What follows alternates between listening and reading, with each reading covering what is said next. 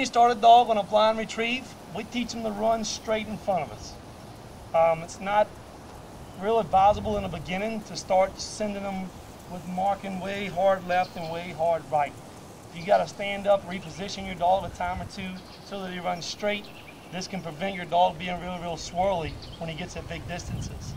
So if he runs straight in front of you, if you point straight in front of him, have him lined up, he should go anywhere 50, 70 yards on a pretty straight line. Just make sure you put him on a downwind side.